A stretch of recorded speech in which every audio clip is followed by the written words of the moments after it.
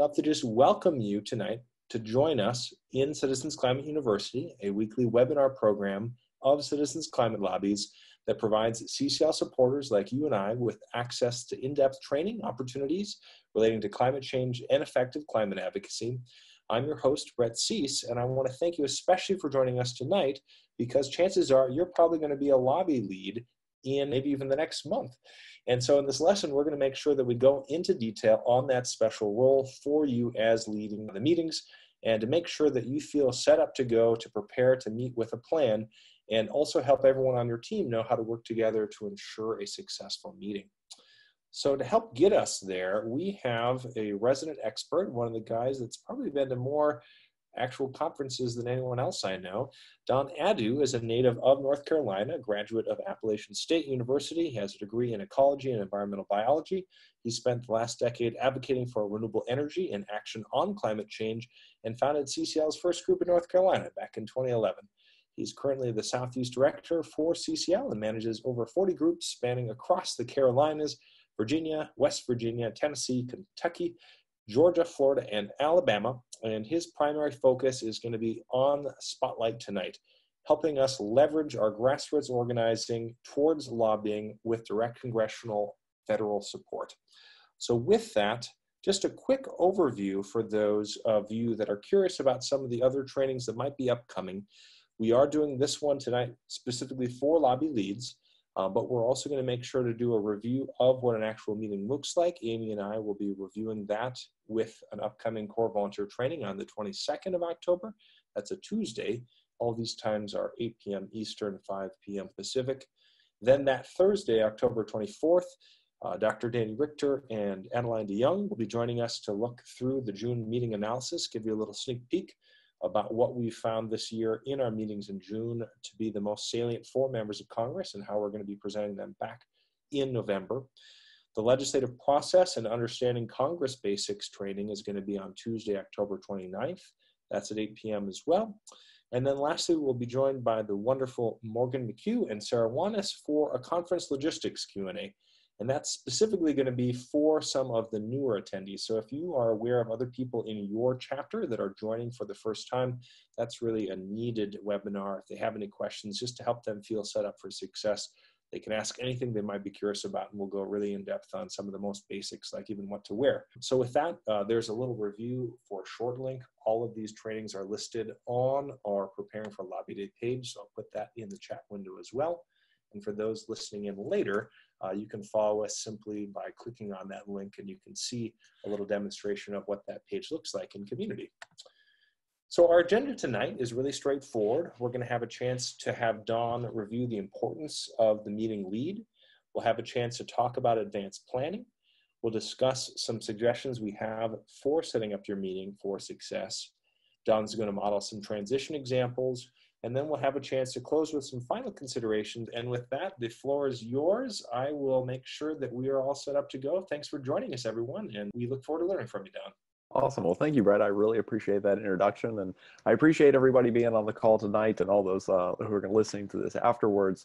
I would just want to start with a big thank you to you for being a leader in this organization. You know, leadership is so essential for us, and we really can't function without it. As all of you know, leadership can be very time consuming, and it definitely requires you to push yourself outside of your comfort zone, which is not an easy thing to do. So I really just can't thank you enough for being willing to do that, to put yourselves out there and really make CCL the amazing organization it is, because we can't do it without you.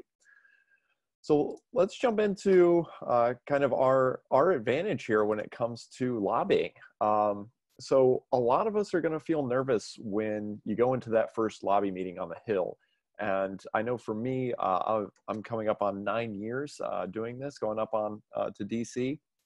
And I still get nervous before I walk into some of these offices. And, you know, it's just an amazing experience being there on the Hill and in the most powerful legislative body in the world. And so there's a reason that you can feel nervous. I do, and it's totally okay. But it's really also important to remember that, you know, we have the advantage here. We're the citizens, right? We're constituents. we have the advantage because we're not professional lobbyists, but we are professional voters. And so that gives us a wonderful advantage. Our representatives want to hear from us. It's very different when a member of Congress or a staff member is hearing from a professional lobbyist as opposed to hearing from someone in the district. They always want to hear from folks back home. That's who they are there for. That's who they want to represent. And so the best thing we can say is really just relax, be yourself, and don't worry. You're going to do great. So part of what makes CCL special is that we are volunteers. We're just ordinary people who care deeply about this issue. And it's important to remember that we are going to make mistakes, and folks in your group are going to make mistakes, and that's okay. In this training, we're going to take some time to talk about how we can kind of make some transitions and how to keep kind of meetings on track. But ultimately, we're there to build relationships. And so being human means that we get to build those relationships. And being human also means we're going to make mistakes because nobody's perfect. And that's okay. So with that, I want to jump on to kind of leading as a mentor.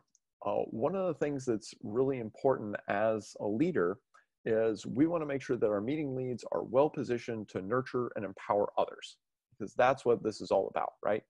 We really want to make sure that our goal is to be empowering everybody that's in our meeting. Our meeting teams are the best. I think we are the best lobbyists in the world. And that comes from the empowerment that we give others, especially if you get folks in your meeting who maybe it's their first time on Capitol Hill. Maybe they just joined CCL and they're just kind of getting their feet under them. That's a great opportunity for them to kind of step up and speak from their heart. The best way to empower folks is to trust them, to have faith in them. We've got to have trust and faith in the folks around us. And that doesn't mean that people aren't going to make mistakes, because they are. We've got to allow space for people to succeed and space for people to fail, because oftentimes the only way we end up succeeding is failing first. And that's kind of what makes our organization so cool, is we allow for freedom to fail. It's a part of the learning experience, right? It's like none of us got up and started walking and walked perfectly immediately, right? We all stumbled, we all fell. So same thing here. We want to be nurturing to people. We want to be empowering to people, because that's what really makes us such a powerful organization. And so I want to transition a little bit to kind of advanced planning and what this looks like in terms of, how do you kind of put your meeting together? What does this look like when you first get that information, when you first get to connect with your group, and how does that kind of play out? Well, we'll start with just what is advanced planning? Well, advanced planning is what's going to happen after you receive your lobby schedule. So you will get your lobby schedule the week before lobby day. So usually those go out Thursday at 5 o'clock. And so I believe that the Thursday that we can expect those to go out will be November 7th of next month. And so if you do not receive your meeting schedule by the end of the day on November 7th, check your email, check your spam folder, and if you don't get it, definitely let us know. You can email schedules@citizensclimately.org, and we'll make sure we figure out what happened. That's schedules@citizensclimately.org. So if you don't get that, that meeting schedule, that's your fallback. You can also always reach out to your regional coordinator or state coordinator too, if that doesn't come through. So that's going to have your meeting on it, and you will be assigned, you will probably have a lead. You'll probably lead at least one meeting. So as the lead, we're going to ask you to kind of take a little bit of extra steps to help make sure our meetings go smoothly and are successful. So one of the first things that's important to do is just kind of copy and pasting all of your meeting attendees' cell number. That way you've got a group chat that's easy for people to communicate with. You can also call your team at that evening or the next day just to kind of connect and get coordinated. You'll also have everyone's email address, so you can coordinate via email as well. It's also helpful if you set up a time for a conference call before you head to DC, just so everybody has an opportunity to connect. One thing that's really important is to make sure you call the congressional office and verify both the building and the room number. Most of the time, the building and room number are going to be correct on your lobby schedule, but every once in a while, it's not. If something happens, Congress members do change their offices. That has happened to us before, and then you end up kind of end up running around wondering where folks are or where the location is. So we really encourage you to just make that phone call. It's really easy, less than a minute to just confirm that building and room number. So if you're the meeting lead, please do make that call. And then a couple other considerations for the leads.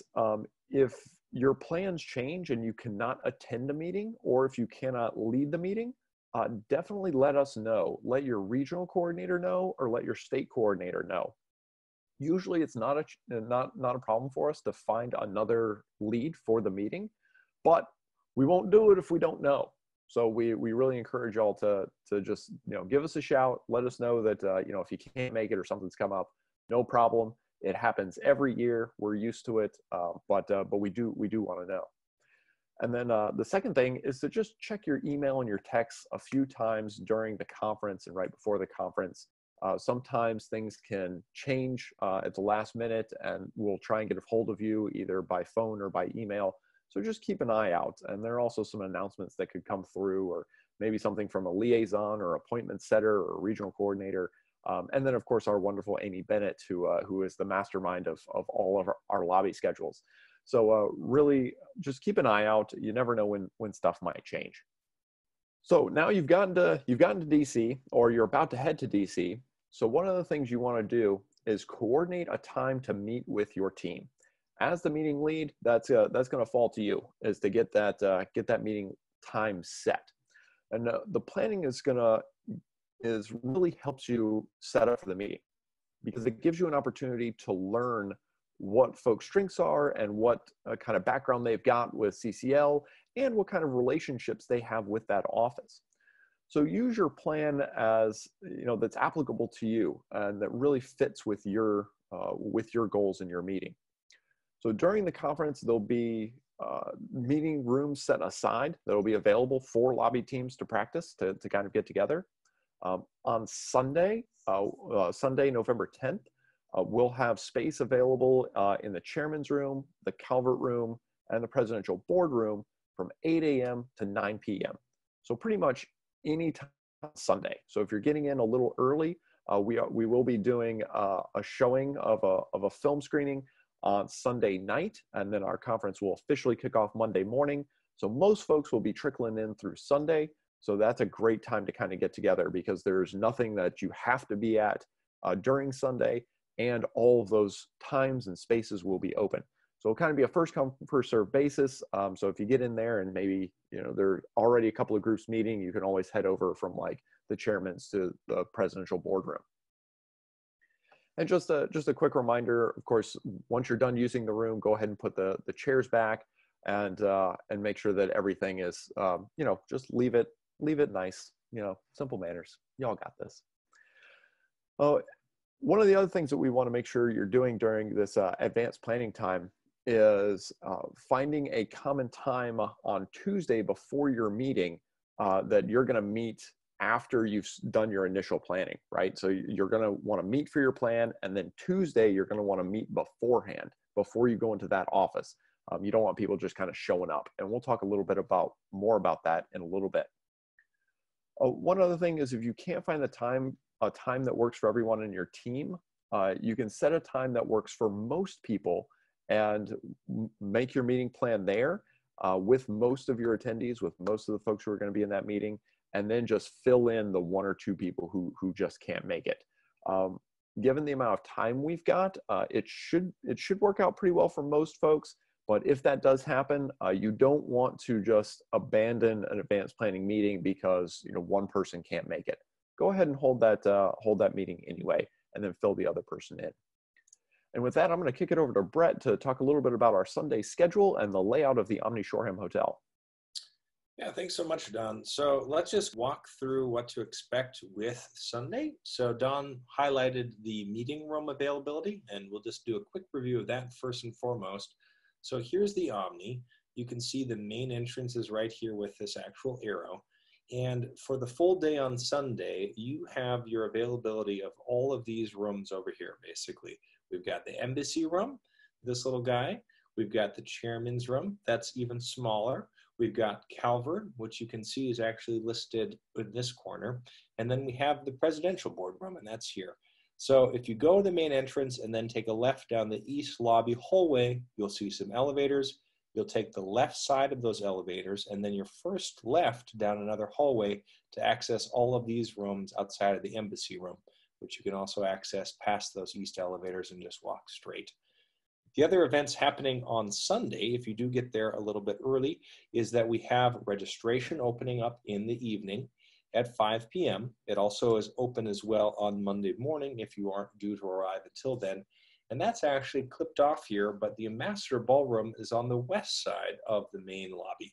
So you again would enter, and then as you enter through the main lobby and all those great, nice scenic seats, you take a right, go down the west lobby pathway, take a right side past the west elevators, and from there you'll see a hallway with stairs down that'll spit you straight into the Ambassador Ballroom. And chances are right here towards the entrance of that, there'll be a table set up for you to register, because at 7 p.m., Don mentioned there's a film screening on Sunday, and that's also where that will be housed, at the Ambassador Ballroom. But the other thing I did want to highlight based on what Don has been sharing is just the importance of also thinking ahead of time. We've actually outlined on Monday a whole setup of planned times that we're suggesting if you have a meeting that meets or groups within a certain time period, for your group to know that that's designated for that chunk of meetings. So chances are, especially since we're all going to get really between 2 or 3 meetings, we're not going to have a lot of overlapping time periods given that span. So you can see really what conference breaks are reserved for you and your lobby team by finding first on the left-hand side the time your lobby meeting starts in that left column, and then match it to the corresponding right column in that same row. So for example, say you have a 10:30 lobby meeting on Tuesday. So you would then look, oh look, 10:30 is within this time window. You would then see the first half of lunch is designated on Monday for those groups to meet up, and so forth. We hope that that designation really helps make everyone's meeting planning experiences a bit smoother and easier to coordinate. And if you have any questions about that system, feel free to reach out to Don or I. We're happy to steer you towards any other questions or clarifications. But with that, actually, I'll pass it back to you, Don. Awesome. Thanks, Brett. So let's continue talking about the advanced planning. A little focus on coordinating your plans. So first, before you can coordinate plans with your folks, you've got to get to know them. You've got to introduce yourself, get connected. You can certainly send an email, or better yet, give them a call. It's really easy to be on email overload these days, so a phone call can work really, really well.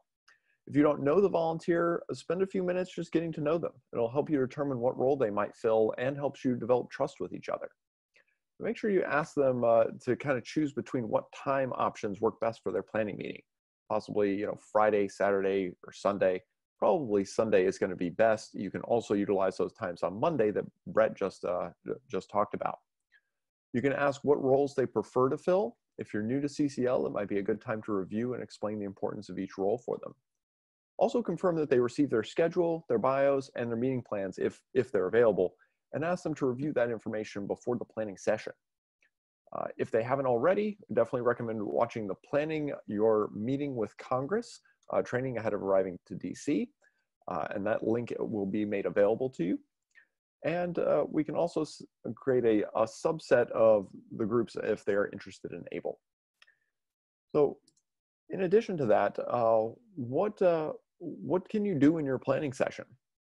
Well, here are some suggestions for kind of an ideal situation where we realize that a lot of us may be scrambling to kind of get ready. So any contact ahead of time is a good thing, even if it's just for 5 or 10 minutes. But always try and read through the full meeting notes because that's going to give you a really great snapshot of where we are with this office. And since we've been lobbying on the Hill for almost a decade now, There's definitely a lot of great material for some of these offices. So reading through that's going to be really fantastic. And based on the last meeting, it's going to give you a good idea of the types of questions you'll want to ask for this meeting. If there is a meeting plan that has been submitted by the liaison, go ahead and review that meeting plan and discuss the meeting plan strategy or create one if there's not one that exists.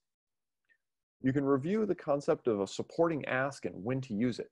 We use supporting asks when we have to when we've been turned down for our primary ask, because we always want to create a situation where the member of Congress or the staff can tell us yes. We want as many yeses as possible. Sometimes that's not for the Energy Innovation Act. Sometimes it's for one of our supporting asks. And we'll go through more of the supporting asks and what those will do at the conference itself. And if it's not already specified in the meeting plan, you can also help the team settle on that supporting ask. As the lead, you'll want to facilitate the transitions, transitions and with body language cues. A verbal cue could sound like this. Ellie, would you tell me why we're here today and what we're asking for? Just kind of an opportunity to bring somebody else into the conversation. You can also use body language as a cue, and sometimes that can just be as simple as like turning and looking at someone. During the planning meeting, let the team know how you plan to cue them. Or if you've practiced well enough, your team may not need cues at all. Do what feels right in the situation. Another thing to consider is that there are sample meeting outlines on Community. If you have time to review them with your team, then go for it. And finally, during the planning meeting, you'll want to assign roles. We've discussed roles in great detail in the Planning Your Lobby Meeting training, but this is a really good time to lay out those roles so everybody knows what they're responsible for. It makes a really big difference. So let's talk more about those roles. As the meeting lead, you should encourage everyone to practice in the discussion and be flexible enough so that the member of Congress or the staff is clearly paying attention to one person in particular. Have that person speak more than others. After all, we're betting the ranch on relationships. So that's a wonderful thing. Even though everyone is encouraged to speak when they have something to say, it's also important to have at least 6 roles assigned so that we do not forget the basics. It's like those roles are really important. One of the most important roles, and we're going to go through all the roles here, and I'm going to talk a little bit about the note taker in particular. But planning your lobby meeting is really a great opportunity to get into those roles and make sure everyone has that assigned role. The roles include the appreciator, who's going to appreciate the member of Congress for their work, for maybe a previous vote or just meeting with us. The asker, this is the person who's going to make the primary ask, which is going to be supporting the Energy Innovation Carbon Dividend Act, and the secondary ask. And if you've got more than one person, you can also have a primary ask and a secondary asker. And then the note taker. The note taker is one of the most important roles we have in CCL. The reason why we know where we are with all of these members of Congress and what the next step is with all of these members is because of our note takers. It's like our note takers are really important. They're going to capture the important topics within the meeting, what issues were covered. And the cool thing about November is we'll get to hear what all members of Congress were saying during our meetings in June. All of that information comes from those notes. So having somebody who's willing to do those notes, get those notes in on time. And there's another cool thing that we're doing with the notes as well, is tracking how many open-ended questions we ask and how much time we're talking compared to how much time the staffer or member of Congress is talking. So it's really giving us a third dimension in terms of how our meetings are really shaping out. So I really encourage, the note taker is a really, really important role. The time monitor is really fantastic too. We want to make sure that we start the meeting on time, end on time, respect the member's time, respect the staffer's time. And the time monitor can also track the number of questions and the percent of time the member of Congress and CCLers were speaking. So that can go with a time monitor or the note taker. The leaver is also important. We've got to leave behind any information that we may want to do, that they may have asked us about, and we'll want to follow up.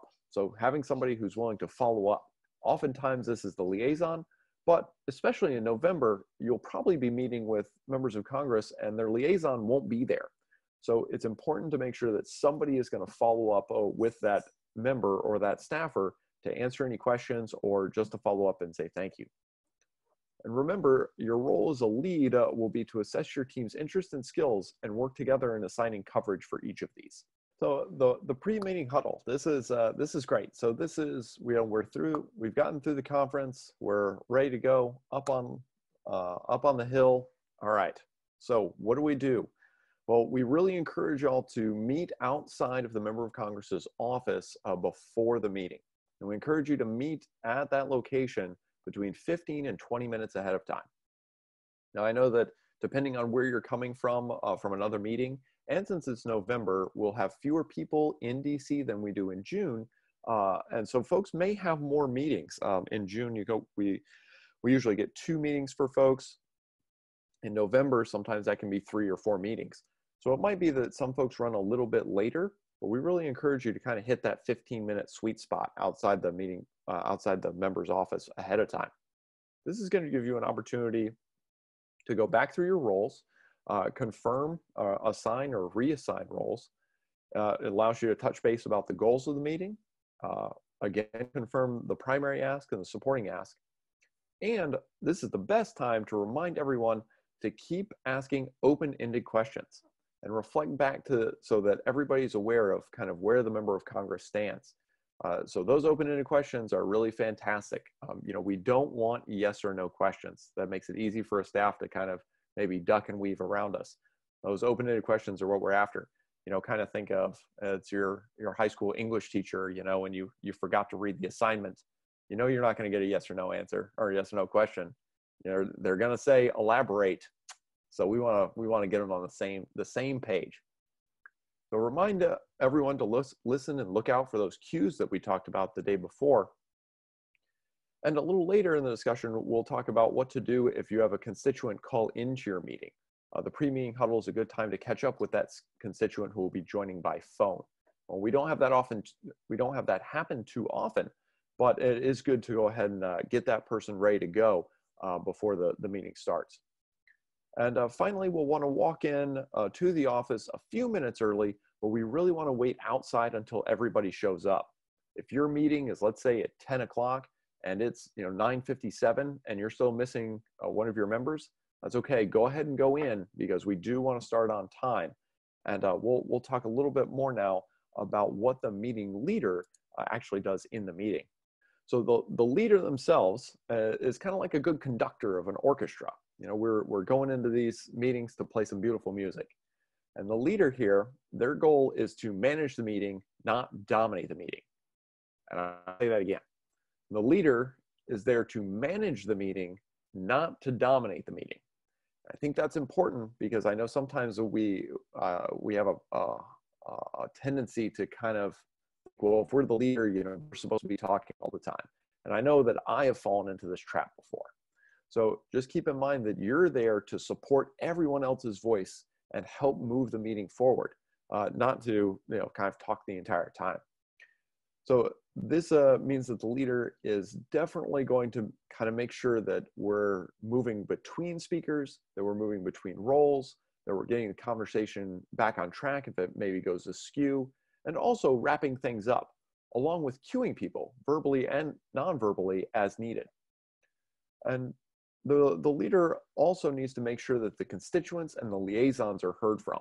We always want to give a little bit of preference to our constituents and our liaisons because they're the ones who have the strongest relationship with the office, or more often than not, the constituents are the ones that the staff are going to pay the closest attention to. The leader should also be able to understand the meeting situation and respond accordingly. And we're going to talk a little bit more about that in just a minute, but we're going to jump now into some transition examples. Oftentimes in these meetings, they're unpredictable and we don't know where the conversation is going to go. So oftentimes we kind of have to transition back to our original focus. And so I'm going to go through a few examples of that right now. So we'll start with kind of the beginning of the closing. So before Brett and I kind of jump into demonstrating a couple of different examples, there's something important to understand is that each meeting is different. So we really want to make sure that we're proceeding in a way that is comfortable and appropriate for your situation. Being present and being a good listener are essential to determining what parts of the plan we want to continue with, and even more important, what parts of the plan we're going to just scrap. So I'll start off by demonstrating how you might transition from the discussion to the end of the meeting at the close. So, Congresswoman, I see that we are nearing the end of our time with you today. So I wanted to recap and clarify our understanding of the obstacles preventing you from supporting this proposal. Again, we're looking for actionable items out of this meeting. And as the meeting's coming to a close, we want to make sure we're leaving with things that we can follow up with directly. So let's move on to a different transition. Here's an example of how we might transition from showing appreciation to stating our purpose. Congressman, I want to thank you for your recent efforts to protect citizens from identity theft. That's a really important issue for me. But today we've come to discuss how we can partner with your office to create the political will for a livable world. Now that works out really well, especially let's say you're meeting with a member of Congress that maybe doesn't have a stellar environmental record, but there are other things that they've done that you really do appreciate them for. You can start with that appreciation and then pivot back to the environment, pivot back to the climate. Let's look at another one. Maybe it's our fourth meeting with this member of Congress or staffer. In that case, you may choose to skip the purpose and move from appreciation directly into the primary ask. Here's how that might sound if this is a Republican member of Congress we've established a really good relationship with. Congressman, I want to thank you for your recent vote acknowledging climate change. We're here today to talk about solutions and to ask you to co-sponsor HR 763, which will place a steadily rising fee on carbon and return the revenue back to American households. Are you ready to support our proposal? Again, making that direct ask. Don't be afraid of the direct ask. The worst they can say is no, and that's okay. Let's take a look at another transition. Another way to verbally signal a transition is to state it explicitly. An example of that might sound like this. Congresswoman, I want to thank you for your recent efforts to protect citizens from identity theft. That's a really important issue to me, but we're here to talk about a different topic. So Iona is going to let you know more about why we're here today and what we're seeking. So this is an example of where I was able to explicitly transition to Iona. And as a meeting lead, this is a great way for you to cue somebody to kind of take on that next question. And again, you can prioritize constituents and liaisons as well. Now, sometimes a meeting will get off track and you kind of go down a rabbit hole where we didn't really want to go. So there are a couple different ways we can do this. In the handling difficult situations scenarios training, we review several examples of how to get meetings back on track. And I encourage everyone to review the handling difficult scenarios training. But we're going to demonstrate one for you right now. In this example, Brett will play a member of Congress or staffer who's kind of gotten off topic by discussing nuclear energy. And I'll play the leader who acknowledges his commitment and immediately circles back as to why we're at this meeting. Well, thanks so much, Don, but I really feel strongly that nuclear has to be part of the conversation and has to be on the table for me to consider any of these proposals. As an organization, we don't take a position on nuclear. We take a position on only one thing: reducing carbon emissions by placing a fee on greenhouse gas emissions and letting the market determine what's viable or not. The economists tell us that when we pass HR 7663, then the percentage of nuclear in our energy mix stays about the same as it is now. Would you like to hear more about the carbon fee and dividend as a viable economic solution to transitioning out of fossil fuels? So this is a good example of how the member of Congress is stating what's important to them, nuclear power. We come back and state how HR 7663 maintains nuclear power across the United States and pivot back to the carbon fee and dividend as an economic solution. Well, let's talk a little bit now about situational awareness. Situational awareness is something that's really important for our meeting leads and for all of our folks who are kind of in these meetings. Because while it's important to plan, and having a plan is really helpful, sometimes our plans kind of go awry, or we can kind of end up on autopilot. So we'll go ahead and we want to practice ahead of time because you never know what scenarios might play out. That's why we always need to be focused on what is being said in the moment and respond to what we're actually hearing and not what we're expecting we're going to hear or what we think we hear. As the meeting lead, you should recognize when it might be appropriate to diverge from your plan. We refer to this as situational awareness. It's the ability to perceive and understand what's happening around you in the moment and be able to react to those challenges as they happen. Good situational awareness means you're not only listening to the words being said, but also the tone of voice and the body language too. And I've seen this in meetings with body language of staffers or members of Congress that change based on the topic or who they're talking to. Sometimes it's for the better and sometimes it's for the worse. And moving on from a topic that is kind of set up a bit of a body language wall, maybe something like crossing and sitting across hands and sitting back, or something that's really positive, maybe a bit of a lean forward or increased note taking. These are things that really give you a cue that, all right, we're on the right track. One of the benefits of having a team is that you don't pick up on a particular cue from a member of Congress or staffer. One of your team members very well might. And then they can ask that follow-up question or redirect a derailed conversation. So let's talk a little bit now about empowering others. Another situation to look out for is the silent constituent. You may choose to encourage them to speak with a verbal cue such as, Brett, I just like to pause for a moment and see if there's anything you'd like to add at this point. Or what if somebody on the team says something that is flat out wrong? Rather than correcting them, try saying something like this. If I may, let me add to what Brett was saying. Your team will appreciate you for not correcting them or pointing out what they forgot. What you could do if a CCL volunteer gets agitated or angry during a meeting. That doesn't happen often. In fact, it's really rare, but it does happen. So just be prepared for it and stay calm. Here's how it could play out. Brett will play an angry volunteer and I will play the team leader. Yeah, I just wanted to start by saying it's you, Congress, who are stalling and making this worse. Congresswoman, obviously we're very passionate people. And we've been working very hard to try and get something done on time. You were just saying how you don't think that remaining in the Paris Climate Agreement would be effective. Could we share with you what we've learned about the effectiveness of HR 763, the Energy Innovation Act? So that's a really good example. You can definitely tell, like, sometimes folks do get frustrated, which makes sense. I know I have been in meetings where staffers have made me frustrated. I've also been in meetings where staffers have told me things that I know are just not true. And so, just like with our volunteers, we don't want to point those out and say, that's just wrong. We want to say, can I add something to that? And just kind of move the conversation forward. Again, here, we're not pointing to Brett and saying, Brett, that was terrible. You shouldn't have done that. We're just shifting the conversation, pointing out our passion for this topic, remembering that we are constituents and human beings, and that here's an opportunity for us to have a conversation about the impacts and effectiveness of the legislation we're advancing. So let's talk about some other considerations. The size of your team will vary from meeting to meeting. If there are just 2 or 3 volunteers in a meeting, then each person will need to fill more than one role.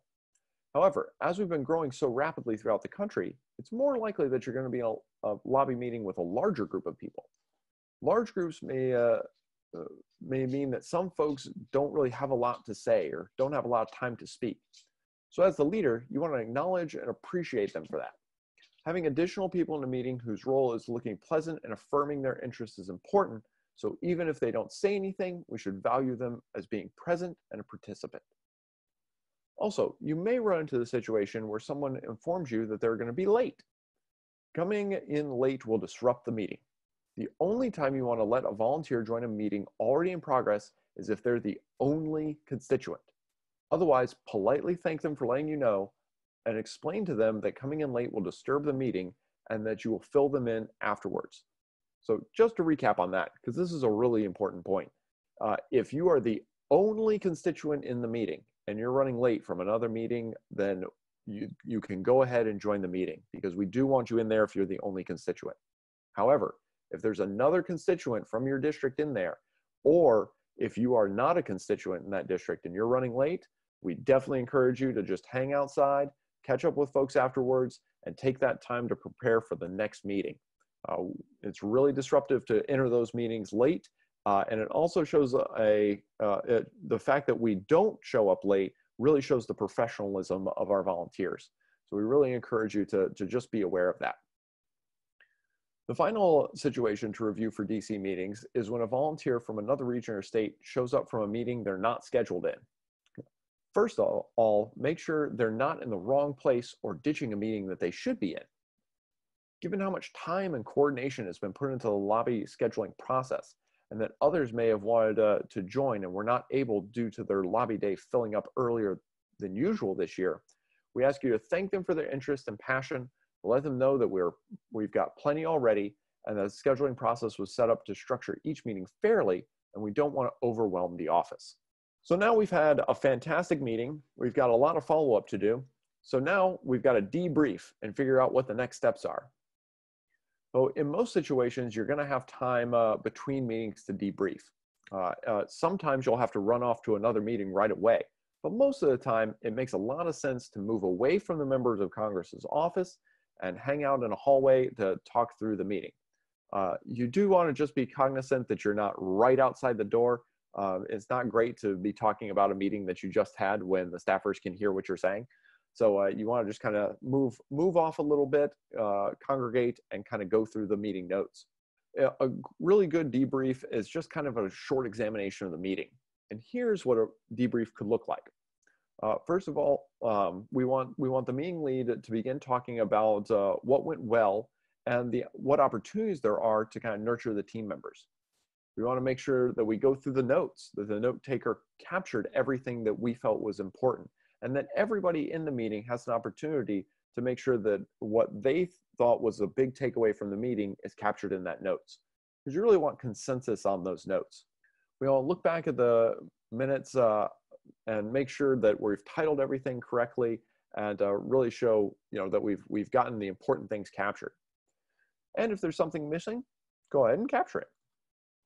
Anyone interested in debriefing the meeting afterwards can look for the CCL staff, can look for any CCL staff like Dr. Danny Richter or Brett or myself, and we'll be on the Senate side in the morning and the House side in the afternoon. So if you had a really fun meeting or a really interesting meeting and you're just really excited and you want to share it with staff, come find us. We'll be in the Dirksen and in the cafeterias in Dirksen and Hart in the morning, and the Rayburn cafeteria in the afternoon.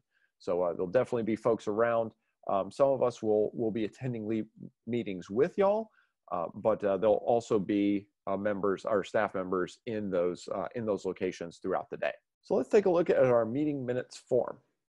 Now, our meeting minutes form is pretty self-explanatory, but there are a couple of things worth mentioning. Notice that there's an area for you to enter the meeting number.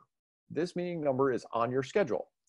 As Brett will show you in just 2 more slides, it's a really cool thing. When you submit your meeting notes, include your meeting number, and every person in the meeting will receive an email with those notes.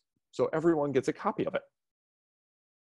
So how do you get your meeting number from your lobby schedule? It's the 5-digit number in the black box in the top right corner of the meeting schedule. Then everybody will have that schedule.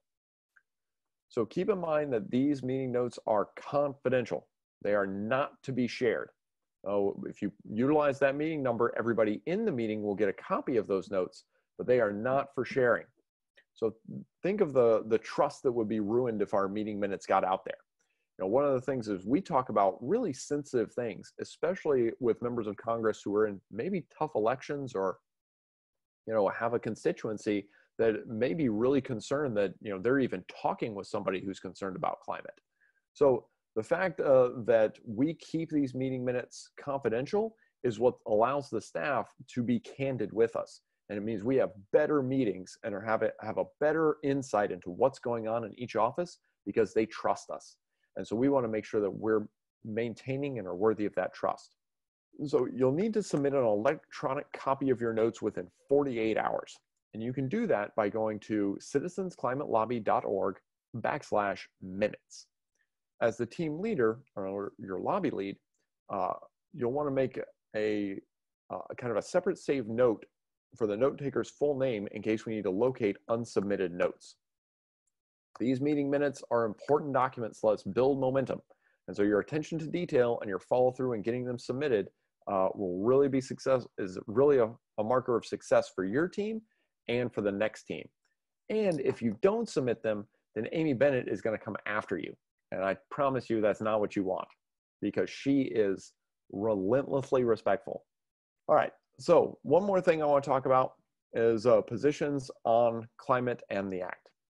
So as being leads, let's quickly talk about one last position statement. During the debrief, you're going to want to make sure to capture as accurate a window as possible into the member's position on both the Energy Innovation Act, as well as their individual beliefs on climate change. To track this over time, CCL has developed a 4-letter scale from A to E, with grades further down the alphabet actually indicating more favorable positions. So it's better to get a D than an A. In order to make your best, most accurate estimate, we hope that during the meeting you're able to get clarity on both of these positions during your primary ask for the Energy Innovation Act and making climate change a bridge and not a wedge issue, as well as the overall conversation regarding their position. So for the Energy Innovation Act, an A would not vote for it. A B is somebody who may or may not vote for it. A C would definitely vote for it. And a D would absolutely vote for it and would co-sponsor it. And then E is someone who has already co-sponsored the act. And then for a climate position, our A are our climate denials. Fewer and fewer of those these days. Our Bs are the climate is changing, but maybe there's not really a human contribution. C is the climate is changing and humans are contributing. And D, the climate is changing, humans are contributing, and Congress needs to do something about it. I want to talk a little bit about to be determined meetings, TBD meetings. So you may get a schedule that has a TBD meeting on it. So this means to be determined. The meeting is not yet set. Now we really try as hard as we can to get as many meetings set before these meeting notes or these schedules go out to you. However, while we, in an effort to get you the information as soon as possible, we really try and get it to you on that Thursday. That means that really Thursday evening, Friday, Saturday, Sunday, Monday, meetings are going to keep getting scheduled and keep coming in. So that means you're going to get a to be determined that could get set after that time.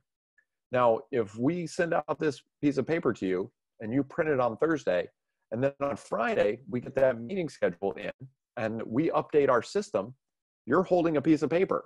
So even though our system is correct, it's not going to show up on your piece of paper because obviously your paper is not digital. So we will need to contact you to let you know that this is what's going to happen. So this may come from the appointment setter or directly from Amy, or it can also come from your regional coordinator. And we're really trying to get our regional coordinators to kind of take this on as well. So hopefully you're going to get information from somebody that you know, but just be aware if you've got a TBD, we talked earlier about, keeping an eye on your phone, keeping an eye on your emails, on your text messages. We really do try and make calls and texts when a to be determined gets set. So we let you know, but we often, that can't happen. So just be aware of it. We also want to try and avoid a 2 o'clock Eastern time, as that's the most common hour we've booked for meetings. And so that might make it so that no one's available to sign up when it's been assigned. The to be determined meetings are also intentionally overfilled because we know when that meeting is finally scheduled, some people will have conflicts. Your to be determined meetings are usually your teams that are going to be smaller, maybe 2, 3, 4 folks, because other people will have those conflicts. So the remaining schedule for the rest of the team is displayed in the far left columns of the schedule. So you'll know whether or not someone can attend a to be determined meeting once it's confirmed. So if, let's say you've got a schedule and everybody has, down the line, everybody's got a 10 a.m. meeting.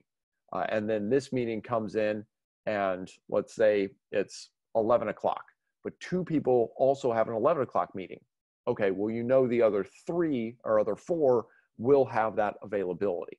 So that's just gives you a little bit of a heads up. That way, once it gets set, you can let everybody know.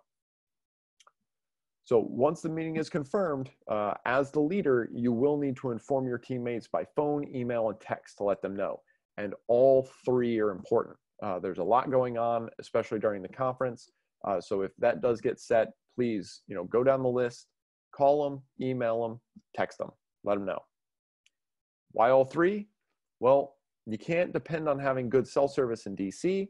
Some folks don't text, and some folks hate email. So we got to meet them where they are, right? And it's like all three. That's how we do it.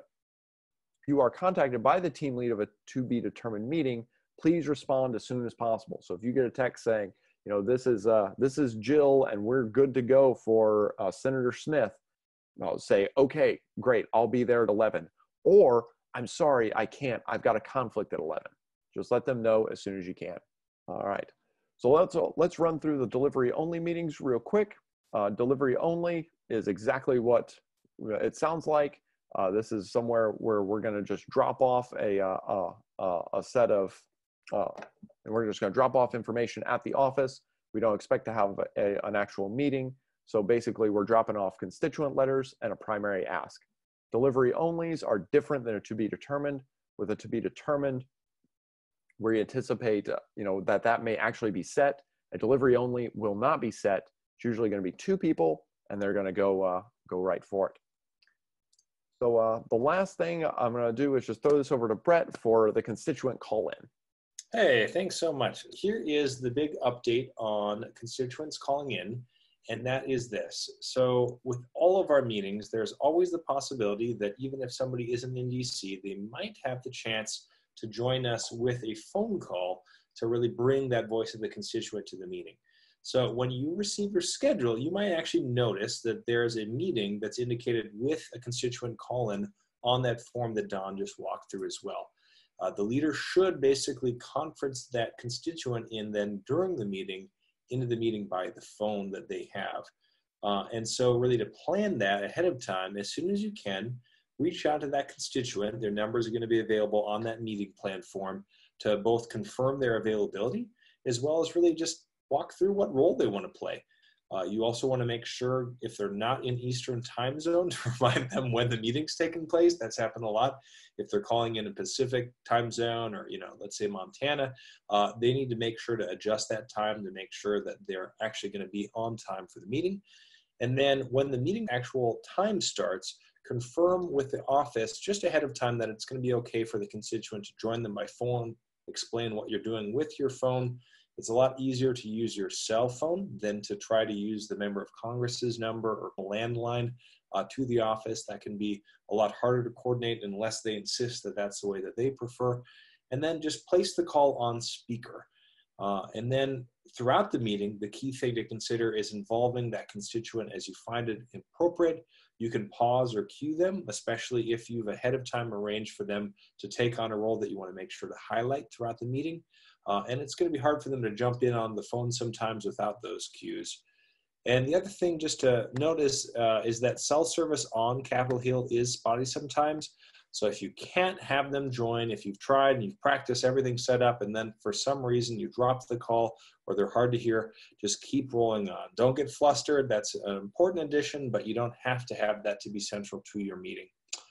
And a little quick reminder too, because speaking of constituents calling in, we're actually going to be doing our constituent call-in day the Wednesday ahead of our meetings on the Hill. So Wednesday, November 6th, CCL is asking all of our supporters to call their legislators to help amplify our voice, move Congress closer to support, and even if they can't join us in DC, demonstrate that there is that political will back home in district.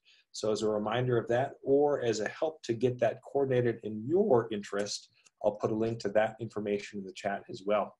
But with that, it's the top of the hour, and we have covered a compendium of information. Thank you again so very much for listening in tonight. Thank you, Don, for a wonderful webinar. If you have any questions, here's a link featured to CCL Communities forums where we'd love for you to search what's already been asked and pose any questions that you'd like more clarity on. Don and I's emails are also provided here. That's simply just brett@citizensclimate.org or don@citizensclimate.org as well. We also have featured the FAQs page for the November Lobby Day registration. And if you are curious about the actual schedule and live time events, we have an app for that. The Grenadine app is available on any of the stores that you might use for your iPhone or Droid. Just search for Grenadine and download it. And then when you've downloaded it, enter the code for our event this fall. It's 2019 NLD for November Lobby Day. 2019 NLD in all caps. So with that, we hope that you found this training empowering, and we look forward to seeing you in DC in just 1 month. Take care, everyone. Thank you for listening to this episode of Citizens Climate Lobby's training program. You can tune into more episodes anywhere podcasts are available. Inspired by what you heard today? Join Citizens Climate Lobby to advocate for bipartisan climate solutions. Go to community.citizensclimate.org to find more trainings, resources, your local chapter, national action teams, discussion forums, and more. Be sure to like our Facebook page and follow us on Twitter and Instagram @CitizensClimate. We also invite all of our listeners to subscribe to our YouTube channel for more inspiration. And together, we are creating the political will for a livable world.